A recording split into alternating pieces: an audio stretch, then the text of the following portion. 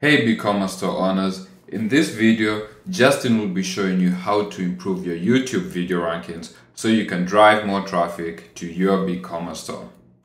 Hi, this is Justin from OSI Affiliate Software, and today we're going to be looking at how to improve your YouTube rankings so that you can drive more traffic to your YouTube videos and in turn to your e-commerce website. So I have this sample video already up, and it's been up for a while, just to show you a good example of how you can optimize your videos. So first of all, let's look at all of the metadata. So I'm on the edit page right now looking at the info and settings, and I can go ahead and change things like the title and the description. So as you can see in my title, what you're looking for is something with keywords, but also something that people are willing to click on. Top free games is searched very often on YouTube, and I wanted to rank for that, so I included it in my title.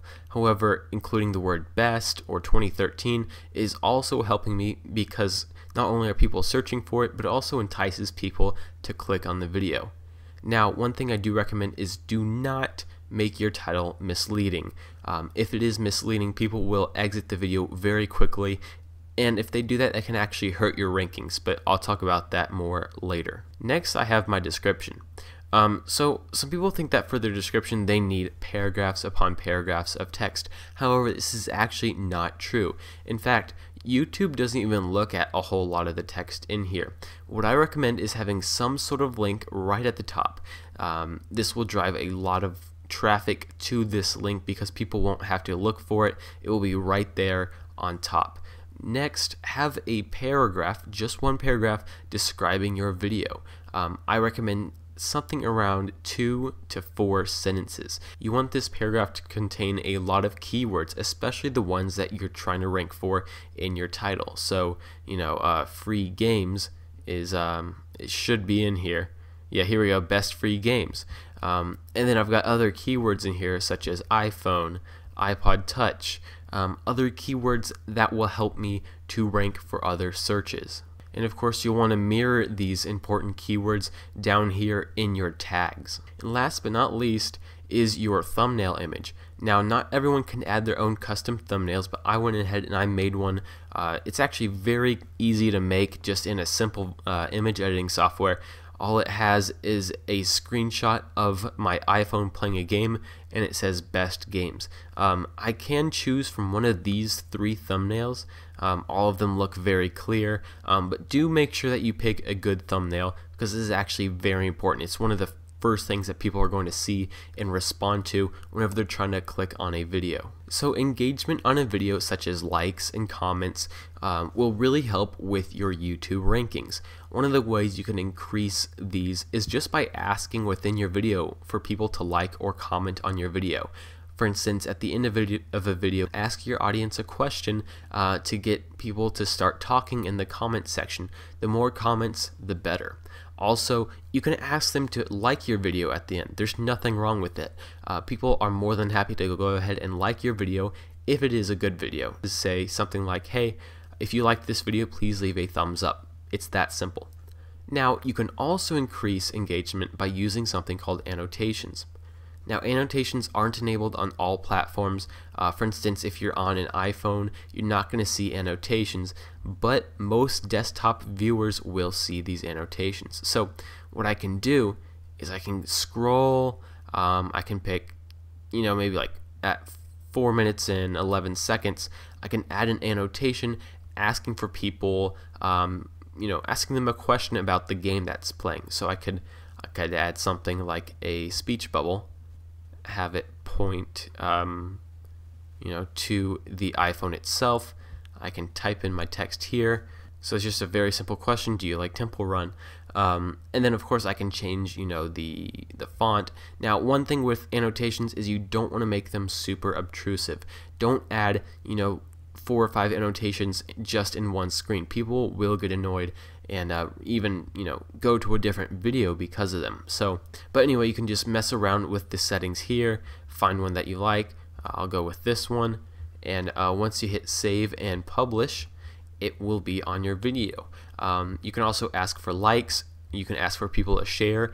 With these annotations, you can actually add a link if you would like to link to, your channel, the subscribe button, etc. Another thing you can do within the info and settings option is add your video to a playlist.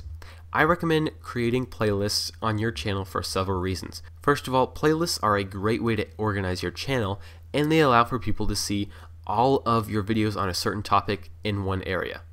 So if I click on add to playlist, I've made a few different ones. I could do I'm going to put this one under my software review playlist so that people can, people looking at software will see these applications. Now, this also helps a little bit with search engine optimization within YouTube. So I would definitely recommend making a bunch of playlists and adding every single one of your videos to at least one playlist. One of the most important metrics on YouTube is something called watch time. Watch time is the amount of time that people are looking at your video. So if we go over here to analytics, we can actually look at our watch time. So I'm going to go over here to audience retention, and I can actually select a certain video. And now that I select a video, it will show me how long people are spending on my video and where people are leaving my video.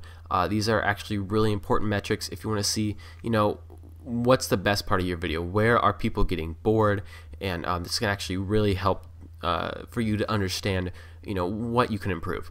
Now, one interesting thing about YouTube is that over here in average view duration, they care a whole lot more about this metric right here, how long people are watching your video, a lot more than the percentage of time that they are watching it. So the average person watched 38% of my YouTube video.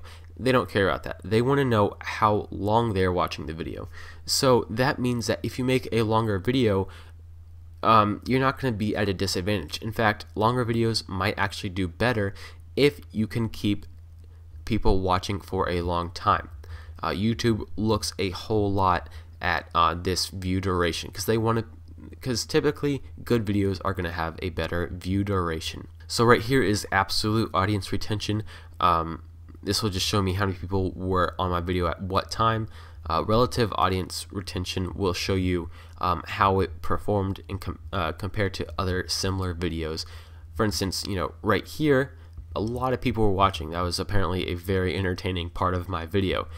Meanwhile, over here, people were getting pretty bored.